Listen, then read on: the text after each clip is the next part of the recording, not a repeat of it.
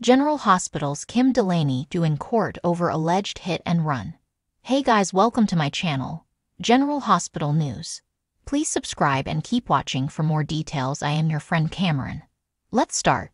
More upsetting news for General Hospital. Kim Delaney, who in 2020 replaced Demi Moore as reporter Jackie Templeton, is being sued for allegedly rear-ending a motorcyclist in the fall of 2022, TMZ reports. General Hospital vet Samia Eddy's posthumous Emmy win takes an upsetting turn.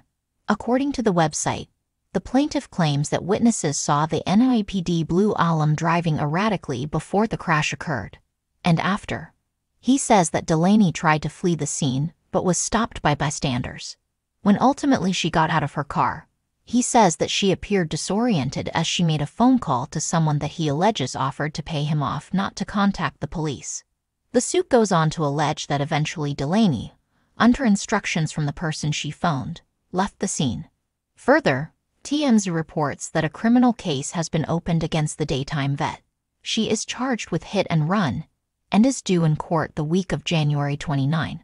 Before her stint as Gregory's ex and Chase's mom on General Hospital, Delaney was already a household name to soap fans, owing to her very first role, that of ill-fated Jenny Gardner on All My Children in the early 1980s. She has gone on to star in such primetime series as Tour of Duty, Army Wives, and Philly. Thanks for watching this video. Please subscribe to our channel, General Hospital News, and stay with USA.